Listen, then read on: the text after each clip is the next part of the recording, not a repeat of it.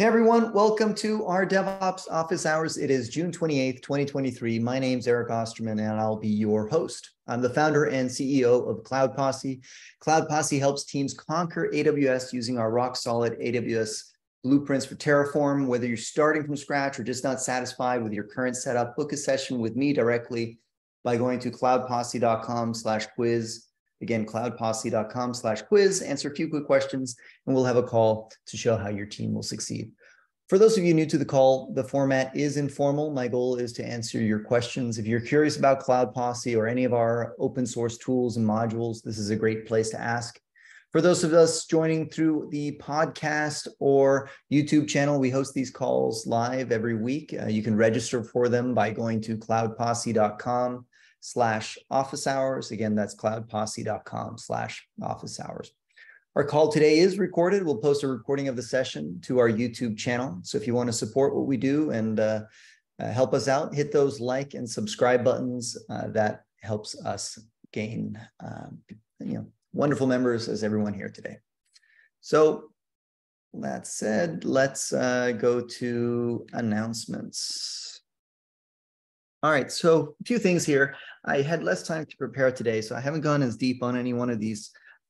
Also, that means I'm really curious to hear if anyone else has any testimonials or things to add to it.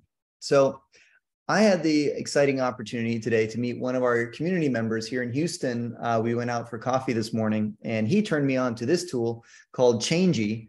Changie seems like a GitOps-friendly way of managing semantic versions and change logs through files that you commit. And then there's a CLI component of it that will help tie it all together, cut the release based on the types of changes, and merge some of the individual stub files that it creates into a release notes.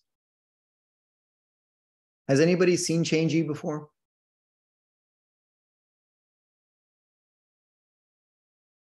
Nope. All right. So let's see here. Next one is, next announcement was by Matt Gowie at Masterpoint. Matt, are you here today? You might not have been able to make it, but I thought it was great. Matt finally got a chance to write up their experience doing a POC with Crossplane. That can mean a couple of things. Like the worst is when you see a POC where it ends in success, very short, and it's like a recommendation to go to production. The next best thing is a POC that had a failure, but shows or explains why specifically they ran into those problems. So their POC didn't work out that well for them, but I thought it was an interesting breakdown of some. It's kind of fair and balanced in the sense, like, why they went into this with great optimism, why conceptually they want this to succeed, but the reality of the POC and the challenges they faced along the way. Namely, a pretty obtuse YAML schema that required quite a lot of configuration to get right. Along with that came the learning curve and debug complexity, which was reduced to kubectl get events, which isn't maybe the best way to get started on the product. Also, like he points out, kubectl get events isn't going to scale with a busy Crossplane platform. I think it'll help you get your POC off the ground, but I don't know more than that. So other surprises were limited resource support. Some of the things that they wanted to be able to do, they couldn't yet achieve. And some challenges, perhaps integrating with some of the Terraform code that they already had, incidentally leveraging some Cloud Posse modules as well. So we'll share this link as well after. I think it's an interesting read for anybody who, as myself, has lots of FOMO with Crossplane, but from experience and battle scars, kind of practicing some temperance and not jumping on it. Also very curious if anyone has counter arguments to any of these things. I want to hear those as well.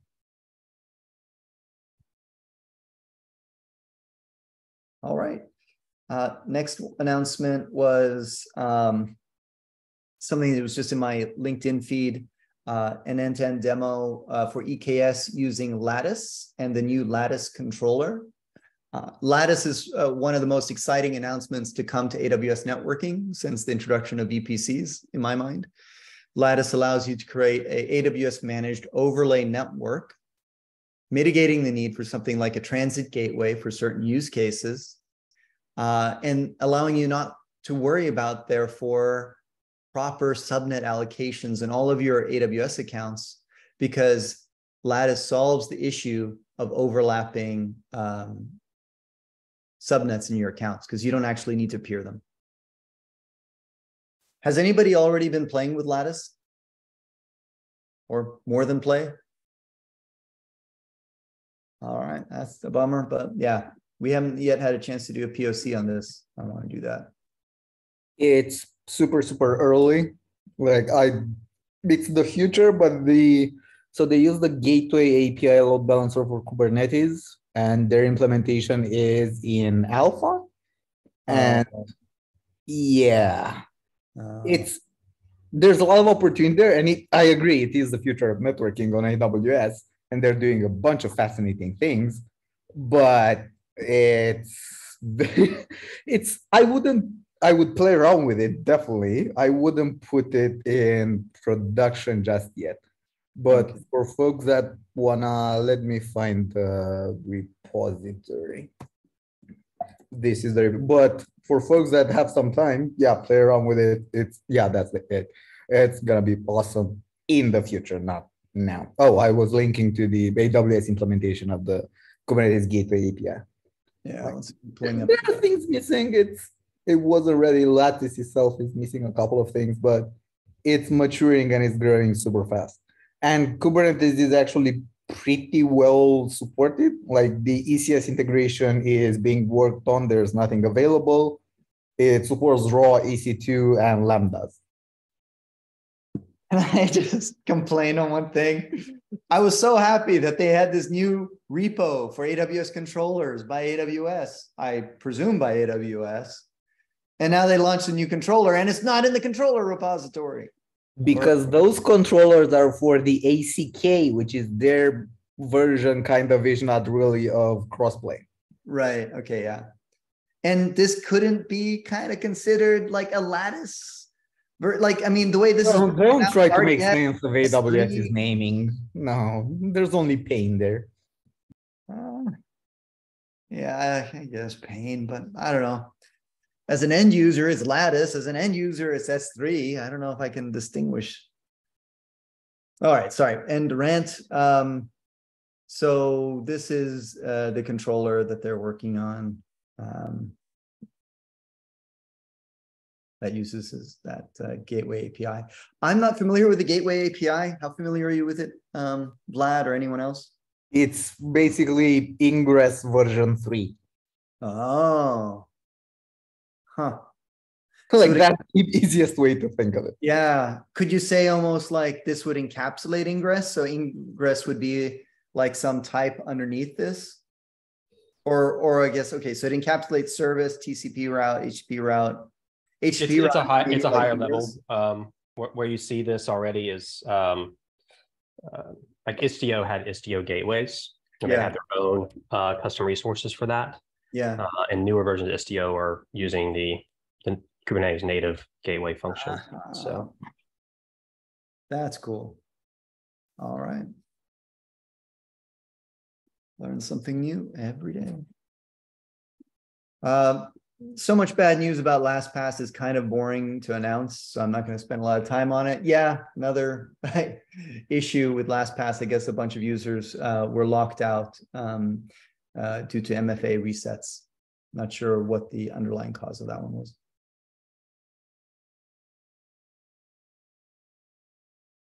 Here was something I came across by accident, I believe. I mistyped dispatch CO with dispatch.do and landed on this. So here is a interesting startup.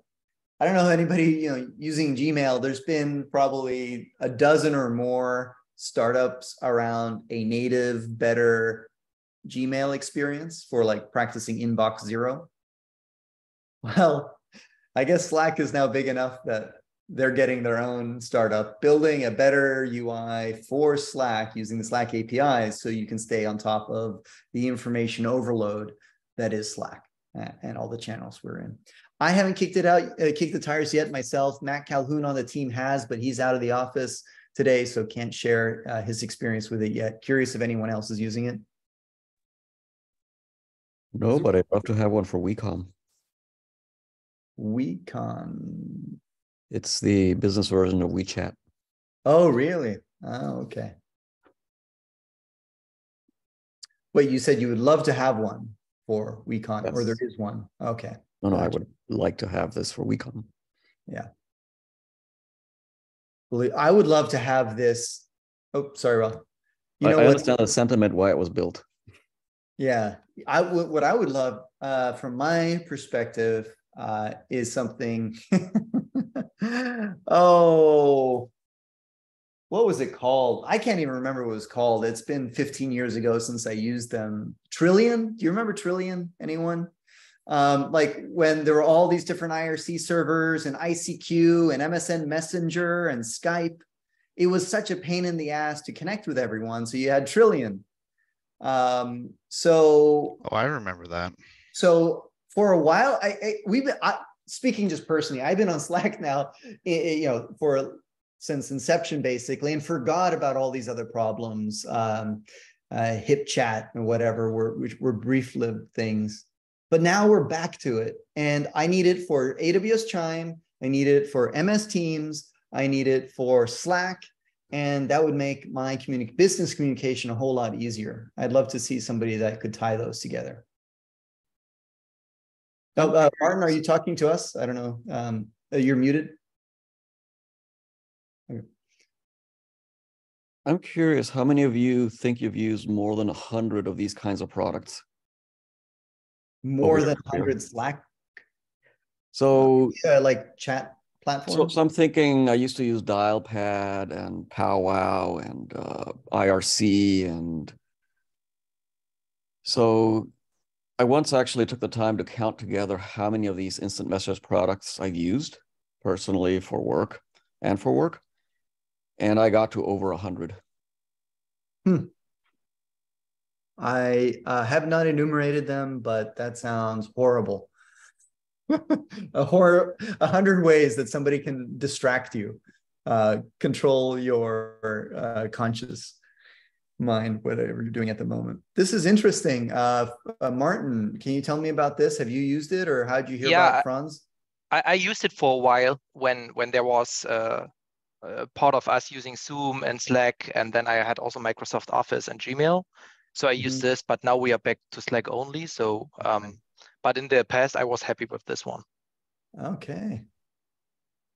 That's cool. I will have to check this out.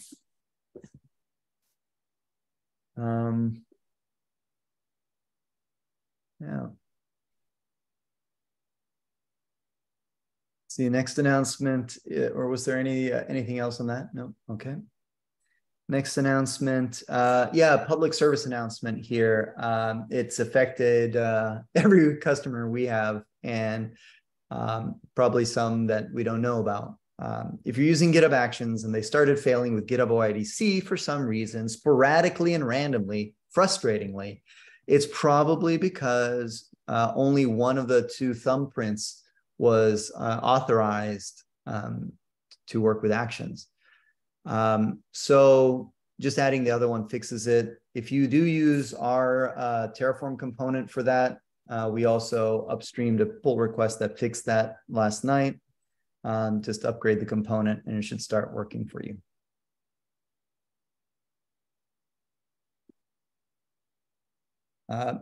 GitHub had a, what was it? They don't post what the error message is, but you'll know if you have it.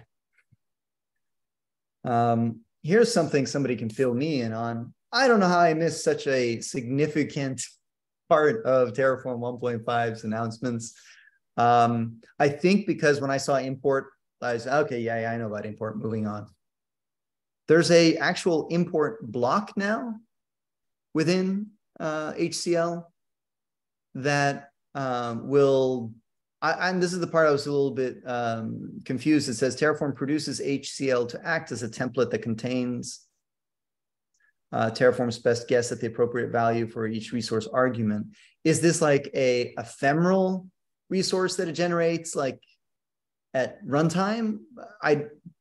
It doesn't sound like it actually writes it to disk, but I'm confused about this and how this works. And if it is writing it to disk, how in the world that would work in a GitOps methodology? Please, somebody? Nobody think there was a Terra something project that did this before. Yeah, Terraformer, Terraform. like at least one other one. Terraformer was by Google. Microsoft came out with one that was impossible to remember the name of. I think they were going to rename it, but this is now some kind of native support for importing the actual resource construct. Oh, Mike Percival shares. Yeah, the other one was called Terra Cognito. I think that was the one by at Microsoft. I think this makes Terraform infinitely more implementable if you already have infrastructure. Oh, Cyclidio is the Terra Cognita. So I got that one wrong. Yeah. Yeah, and that's the argument they make in this announcement, if I can find my tab again. But yeah, it solves a big problem, especially for shops that don't have the privilege of starting fresh, right? We, as a company, really don't like to work in place with existing resources deployed by ClickOps, but yeah. All right. Next announcement, something I saw in the weekly TF newsletter. It's another wrapper for Terraform, an orchestrator suited for monorepos, so similar to Atmos, presumably in that sense. Haven't looked at it, but yeah, they have their own opinionated way of organizing your infrastructure. And looks like they adopted HCL as the configuration language as well for it. So similar, therefore, to Terragrunt, Terramate, and now Terrascope. Lastly, something I saw immediately before office hours was a post by OpenAI on scaling Kubernetes to 7,500 nodes. These are always fun to learn about the challenges they ran into at certain scales when things break that you didn't realize would break.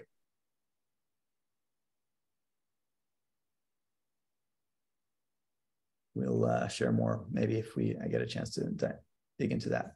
So I wanted to get to this question by somebody I know on the call here, Martin.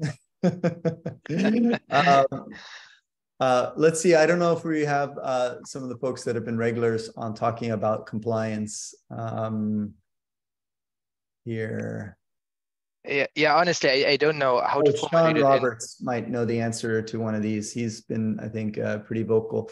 Let me read the question. Anyone have experience with audit logging and anomaly detection on EKS who is willing to share their experience?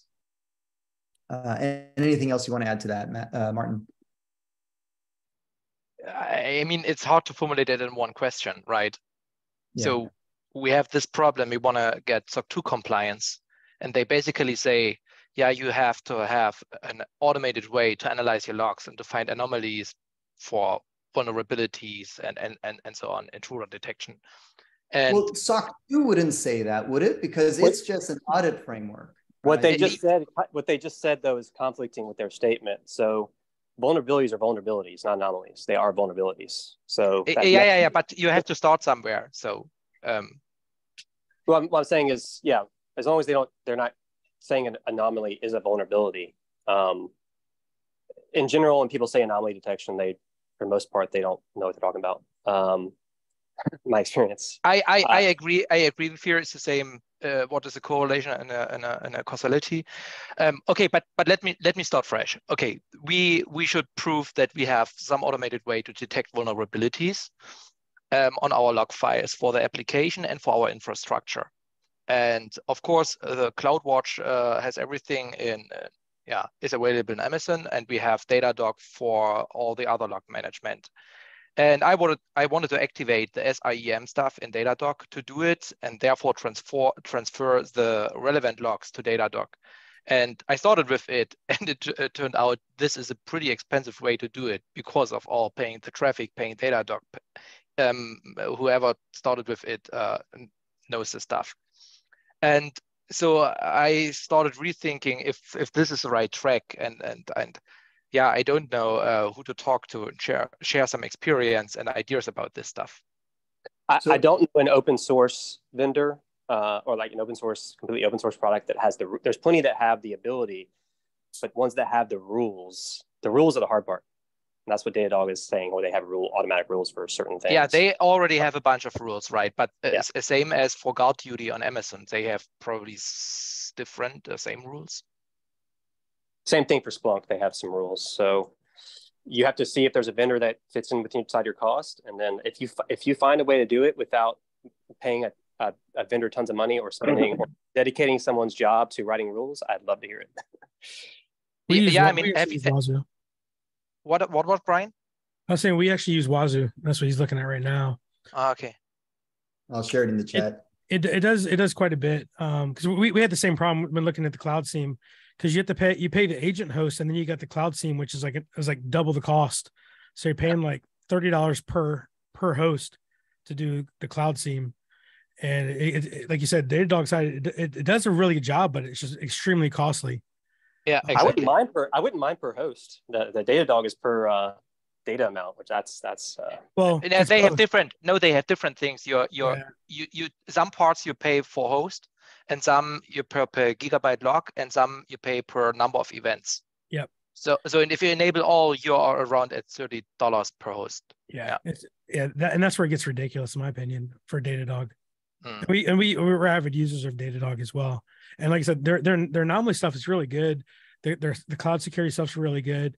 But we on the FedRAMP side, we were doing everything pretty much inside of AWS for the most part, and trying to use most of the AWS tools with Detective, Guard Duty, and things like that.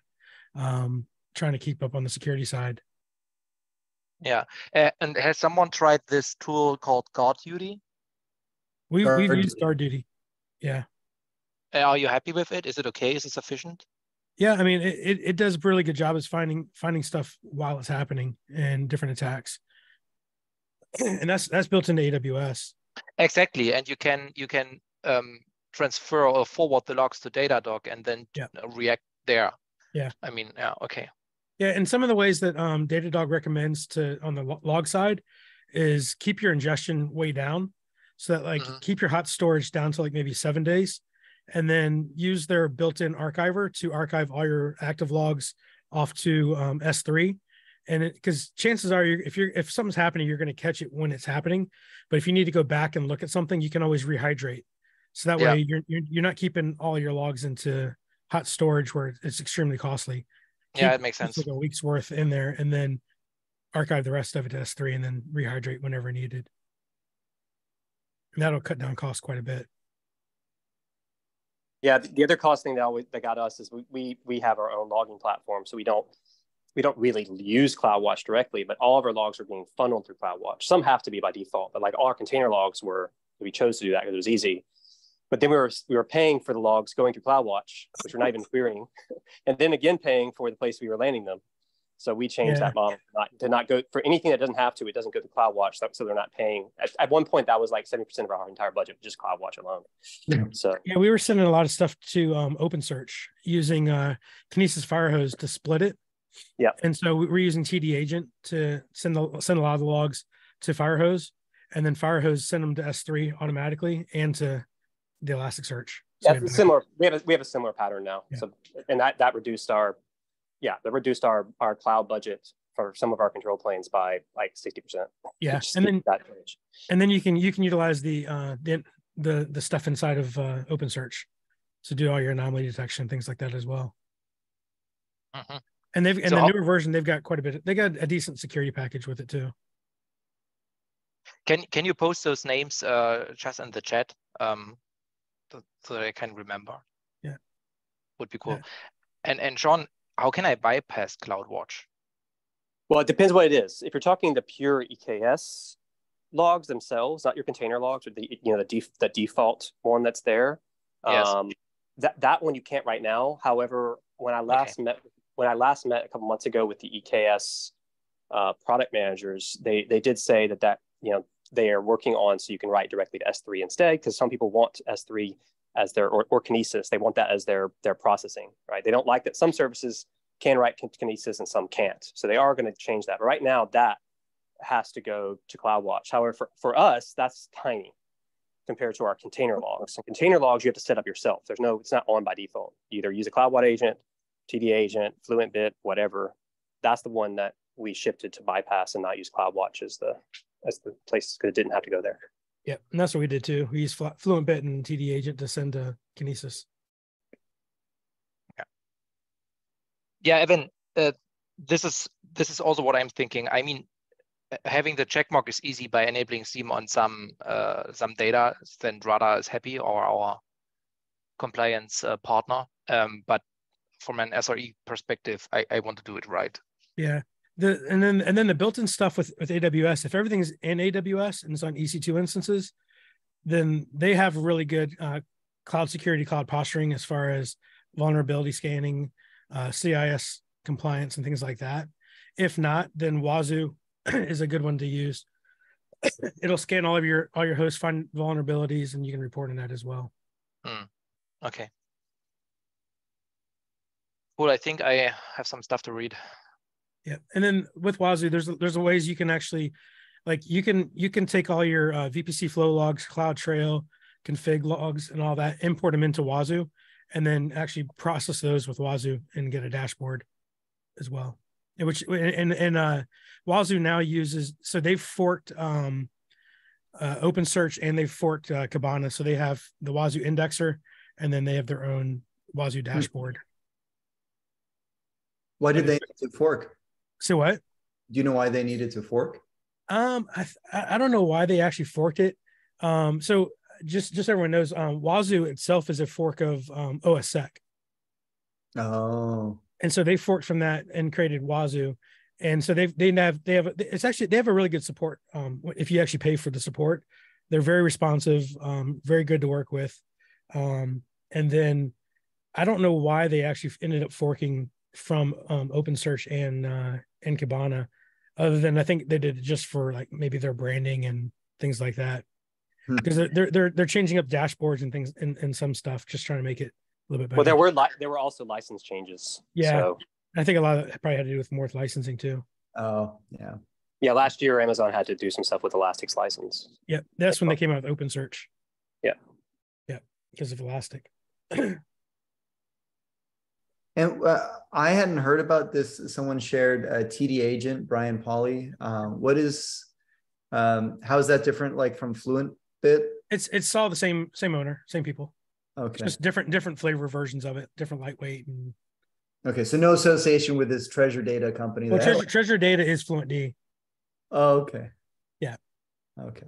So they are. But FluentD is a beast. So unless you have to use FluentBit, not FluentD. Even the maintainers will tell you use FluentBit, not FluentD. You absolutely have to. You can kind of scale it up as you need it. But it gives you the ability to send data a lot of different ways, which is great. So FluentD is the original one that was in like Ruby or something. Yep. FluentBit was the one rewritten in like C or something. And TD client, is that rewritten in Go, or is that still in Python or Ruby or something? I think there's different versions of it. Oh, interesting. Oh yeah, TD client Ruby, TD client Go. Okay. All right.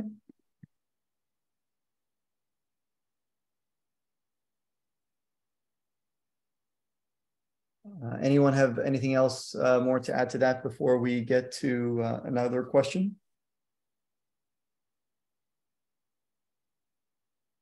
Did you have a follow-up question on that one, Martin?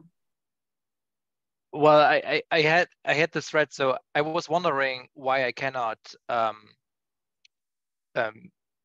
configure the audit log in the EKS clusters. And there is an ongoing thread from 2018 that says, yeah, it's not possible with MSN.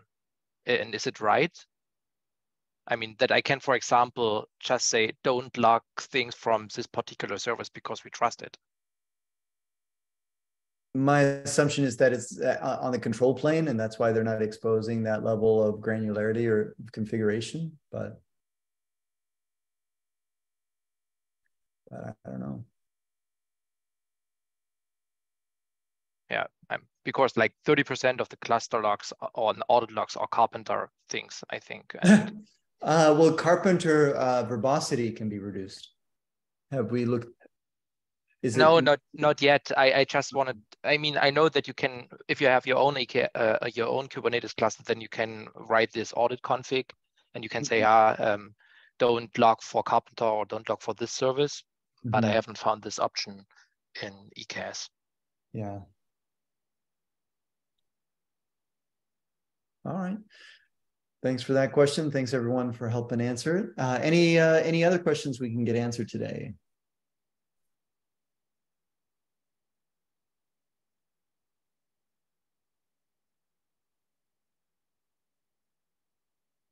I have no more announcements. I got nothing else, so I rely on you guys for Q&A material.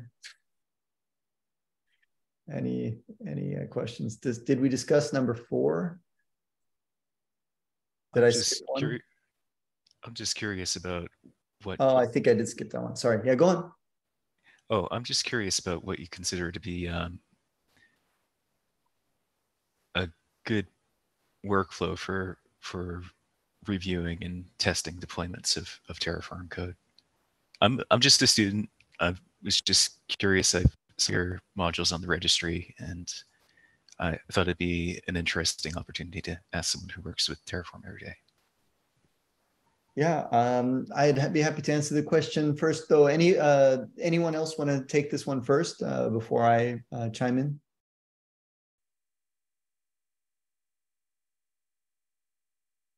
All right, so testing and Terraform. Big question, of course. I'll try and break it in half. So first thing to get clear is that you have 2 different types of Terraform modules, when you're using Terraform at any reasonable scale. So the first one is the one that everyone's familiar with, like you see on my screen, our EFS backup module, null label, AWS NLB, and so forth. The other thing that you'll probably have doing Terraform at scale are root modules. We call them components, and we call them components because ours are opinionated in a way that we like them to work. And components are slightly different. Components have Terraform state. They call child modules, and they're often what you are deploying in your environments. So the easiest thing in the world to test are probably regular Terraform modules themselves. And there's pretty much one de facto tool out there that rules them all at this stage. And that is something called, what am I looking at here? Why, of all the things I pull up, why am I pulling up something that doesn't have a test folder? I don't know about that. Nena, can you, or Jeremy, can you remind me to look into that, why that repo is missing tests? None of our repos should miss tests. All right, so here's a NLB component, a module. This module was actually contributed by an open source community member. Somebody created this based on some of our other modules. So Terraform has some basic testing built in, but it's not really what's gonna help you manage infrastructure at scale. And for that, the tool is TerraTest. TerraTest is by a company called Gruntwork. They built it to test their own infrastructure. And while it's called TerraTest, implying that it's only for Terraform, it's really a generic infrastructure test framework built in Go that allows you to call commands verify the output, and ensure that things function as you would expect. And it can do that in parallel, and it can help you clean up afterwards and so forth. So testing on Terraform is, in an ideal world, you would have test coverage that is thorough on everything that your module is provisioning, with exception of the underlying resources. For example, Terraform itself has testing like when you use a bucket resource, you should get a bucket. It would be stupid in your Terraform testing, in my opinion, to retest or validate that after calling a module that you got a bucket. Because you're just duplicating test functionality at the core. Instead, verifying that your Terraform code delivers on the use case that it's trying to solve. That said, that is still a lot to ask for an open source community to contribute all those tests and so forth. So currently our bar, our minimum standard, follows the Pareto 80-20 principle. If you can plan a module, you can apply a module, and you can destroy a module, it catches 80% of the bugs, except for not the 20% that you're going to pay for later on when you wish you had tests for those. And what we do in those cases is we add those case by case when we run into them to try and catch those. So the reason why it's so important to test on Terraform modules, plan, apply, and destroy, is very frequently plan and apply work, but changes to the code break, destroy.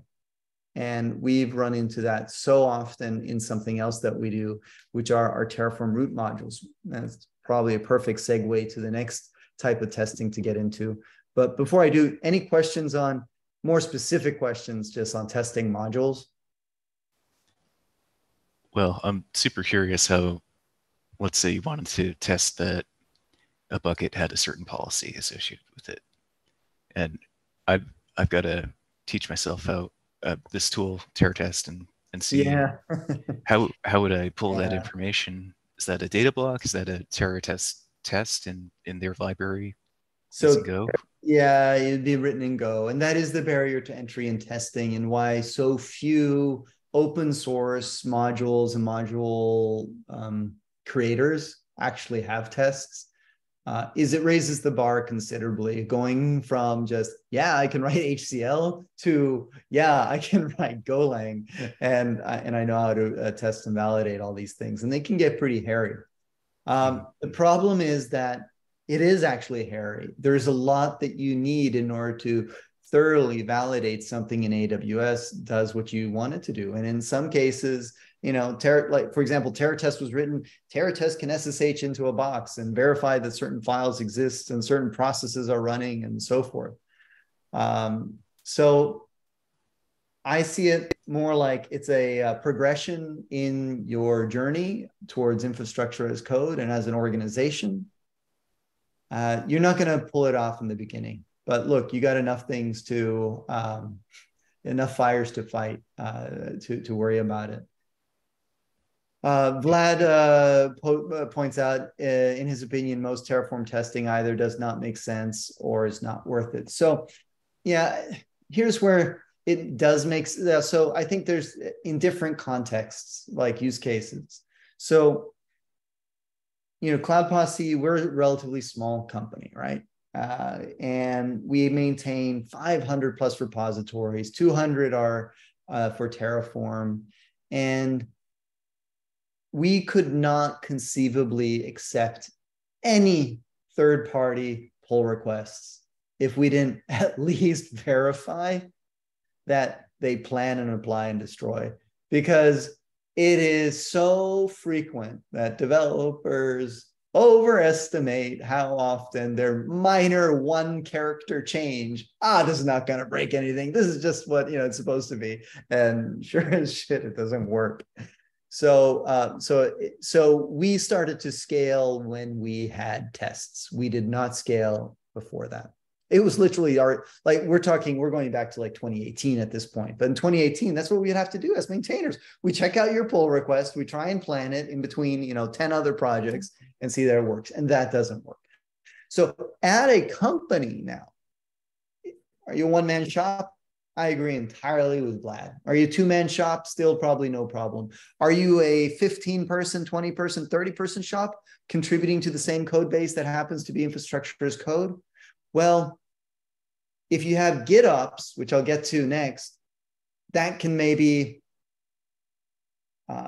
fulfill the need for testing for right now until you have more thorough tests. So GitOps. So the next challenge that we have is our Terraform root modules.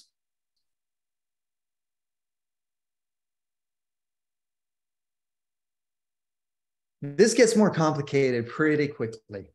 So, well, let me jump back a little bit here. So modules are pretty nice because a well-built module does one thing pretty well, but the scope is limited. They tend to operate within one AWS account. They tend to have minimal feature flags. Now, this is not true of all modules. You'll see modules out there with 200, 300 variable inputs. And guess what? Those are also the same modules that have 0 tests. And there's a very popular organization out there with modules like that. Okay, rant aside.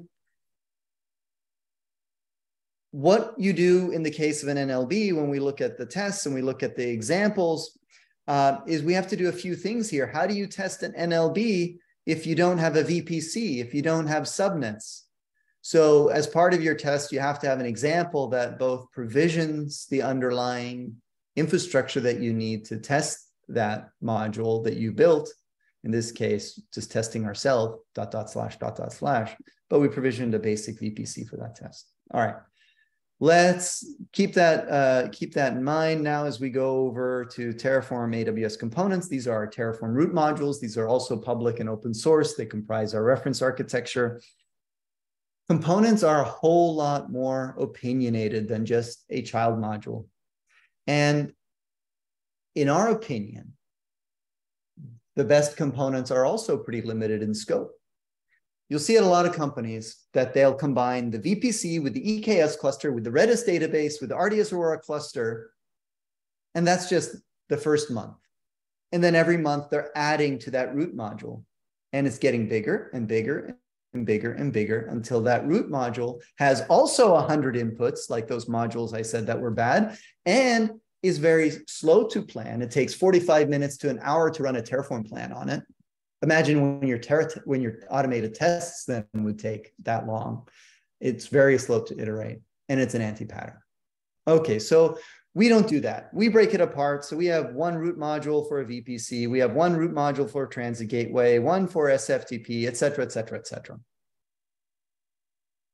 But we have another problem. If we break our infrastructure apart like this, how do we test EKS when we don't have a VPC? Because the VPC is a different life cycle from the EKS. So now we get into a composite problem of testing components that need to work together as a system. And that's a lot more costly to test, a lot more time consuming to test in a traditional sense using something like TerraTest. And for now, I admit we don't test them that way.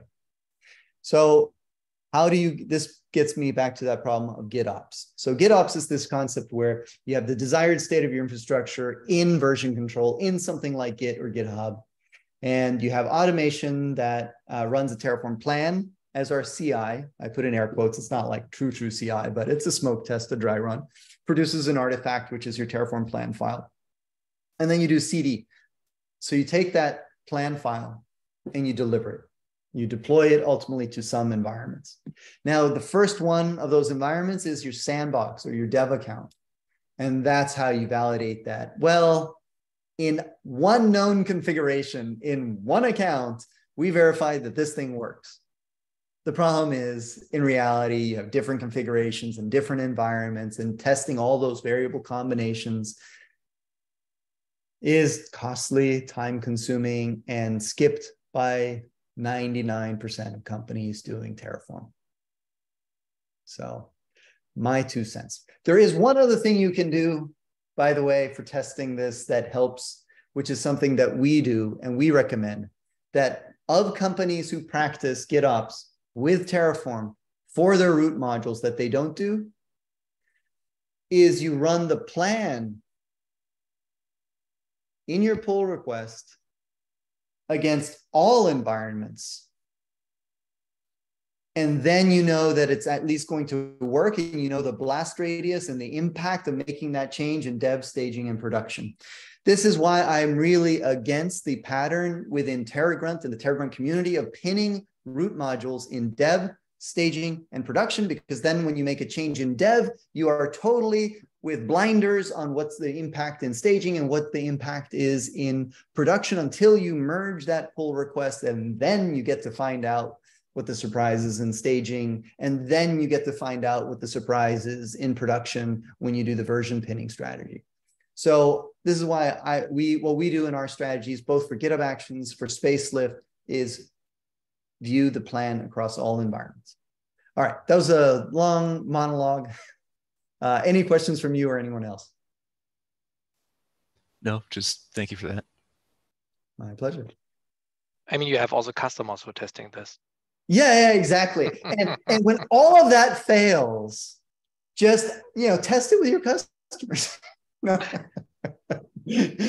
but in all seriousness, this is what also really helps, is the more people that use your code, the more people that are kicking the tires on it, the more battle tested it will be. So, if you are just working in isolation, you don't always get that.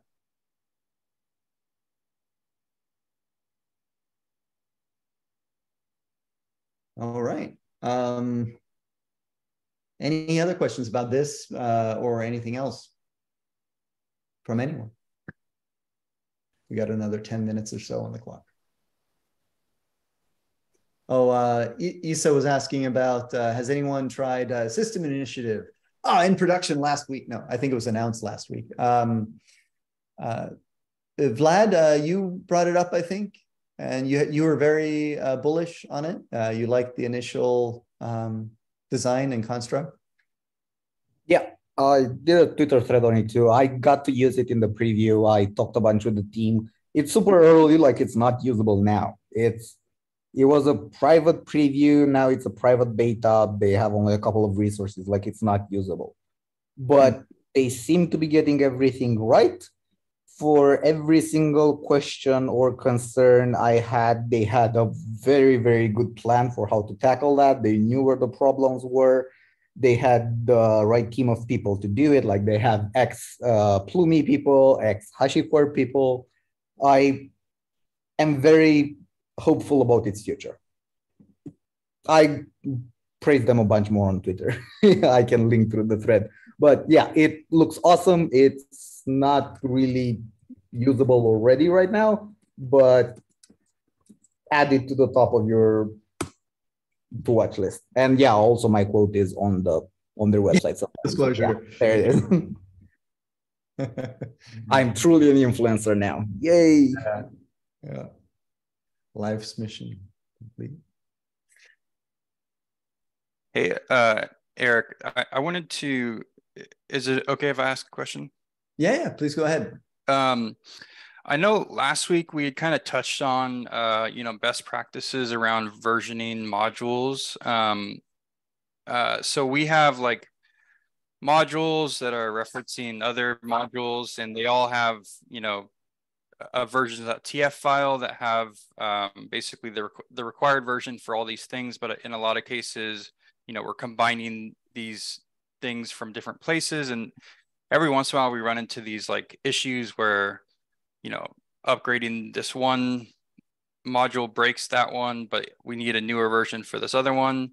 I was trying to find just like some kind of like best practice guide around like, this is the tried and true way of like how to use versions.tf across all of your parent, child, and root modules. I was just curious if you could point me to anything or like wanted to briefly talk about how you guys handle that. Yeah, I can talk about our lessons learned the hard way. Now, this was a number of years ago, and we, 8 wholesale or subscribe to wholesale, you need to strictly version pin your modules as precisely as makes sense within your modules and submodules. And I think it was with the Terraform 0.13 to 1.0 move, we fell hard when this happened. Or maybe I think it was the 0.12 to 0.13 move. So if you follow the practice of strictly pinning using strictly versions.tf, or like the versions in there, you have this real big problem where if you have modules that call other modules within your own ecosystem, that you can't run your tests because that other module is strictly pinned at versions. So you have to first upgrade that other one. And we decided that lower bound pinning for modules was the only scalable way, because otherwise we would have to open up twice the number of pull requests for every module we wanted to test. That's because we had to, it was something, I forget exactly the order of operations. We had to first open a pull request for our module to test it, then open a pull request in the other repo to bump it up, then have our module use that other branch to test that it would work. And that you can't do that in an automated fashion. And it also broke down because we were using Renovate bot everywhere and updating PRs, and it didn't work. So lower bound pinning helps. And real quick, just terminology wise, like, can you like discuss like, I think I know what you mean, but just to confirm, like, what's the difference between a root, a parent, and a child module? Like, yeah. So a root module is the module that you run Terraform apply in. That's the one that gets provisioned. That's the one that needs to have a Terraform state backend. That's the one that has state, therefore, by definition, and often calls what are called child modules. When you have a child module, the thing that calls the child module, I'm just calling the parent. I didn't even realize I used the term parent, but if I did, that's what I meant. You may not have. That may have been something that my team uses. Okay. So yeah, the parent would not necessarily be the root module though, because a root module can call a child module that can call a child module that can call a child module. So you could imagine that the preceding module that invoked the child module, that would be the parent module. And the parent module may or may not have state. So now if we go into Cloud Posse's examples, let me show you what I mean, how we are pinning. And it's a lesser evil. I'm going to give you a mitigation though. So I'm not done on this topic. So the first thing is this, is that we're doing lower bound pinning with one exception. We do lower bound pinning until lower bound pinning doesn't work. So what do I mean by that? New Terraform provider release. We can't upgrade the module yet. We don't have time. Now we open a PR to put an upper bound that has to be less than some Terraform AWS provider version, for example. Recent examples of this would be with the S3 due to breaking changes with the S3 resource in the AWS v5 provider. Okay, so what is the best practice then?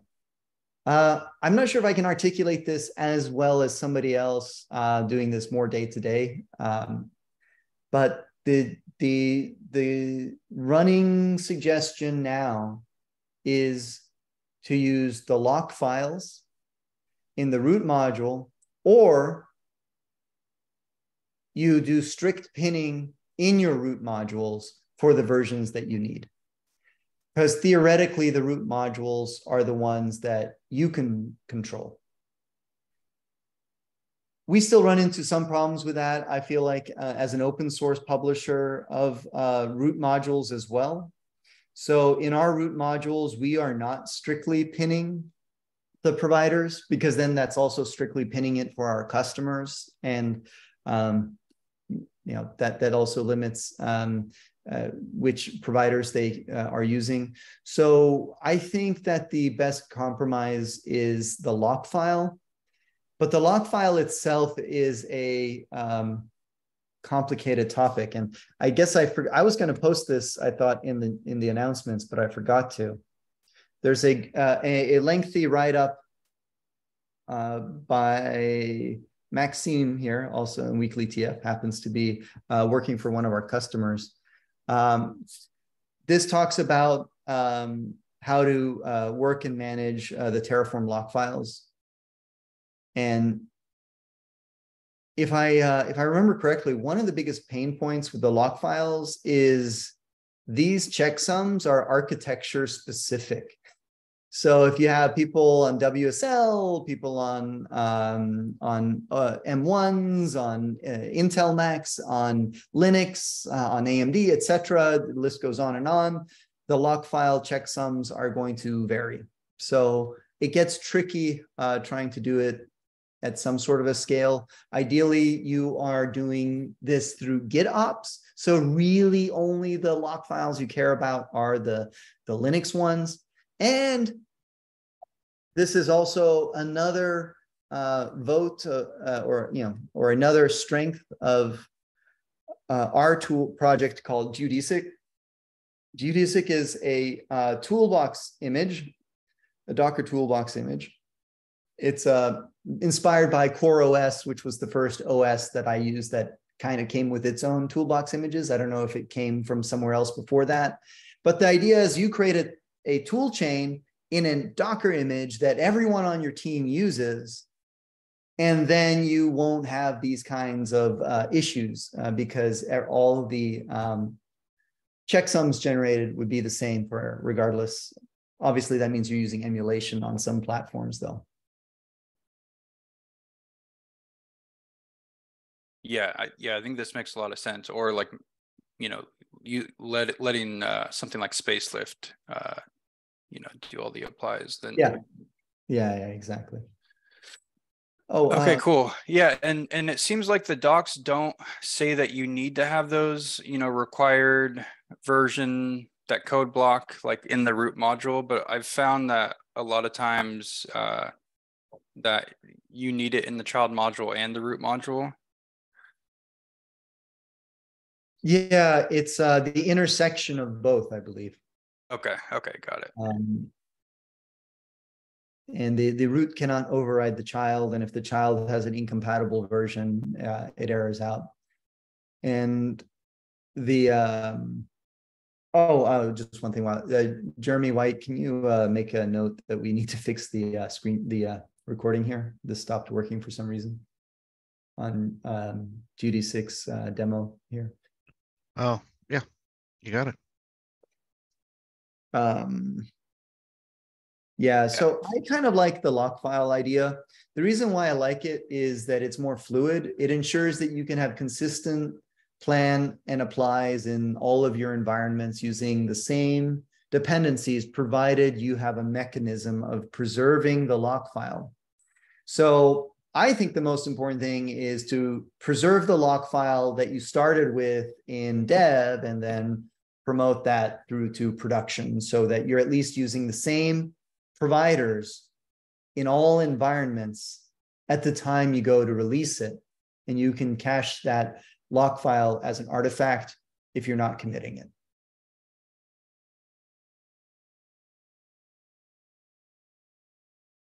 Got it. Yeah, no, this is helpful. Thank you. Cool. Well, thank you all for the questions today. We are at time for office hours. We are going to be posting a recording of this session to our YouTube channel. So if you haven't yet subscribed, go to youtube.com/cloudposse to subscribe. The recording should be posted in a few hours. Our Slack team is free and public. Go to slack.cloudposse.com. We have archives of everything going back since like 2016, 2017 or something. It's a great treasure trove of real life problem solving by all our community members. We have a live office hours registration link by going to cloudposse.com/office hours. Again, cloudposse.com/office hours. give us your email. We'll send you an invite. It'll be added to your calendar. That way you can easily remember to join us every week. If you can't make our office hours, we syndicate it to podcast.cloudposse.com. Again, podcast.cloudposse.com. So you can listen to it however you listen to podcasts. I think we syndicate it to like 15, 20 different platforms. LinkedIn, connect with me at linkedin.com/in/Osterman. I like to connect with everyone here in the community. And finally, if you're really curious about Cloud Posse, now's your chance. You can book a time with me directly by going to cloudposse.com/quiz, answer a few quick questions. Treat it as a free consultation just to kind of get to know each other. We'll show you what we can do. We can give you some suggestions on where you can go and take your infrastructure if you wanted to. Thanks, everyone. See you all next week, same time, same place.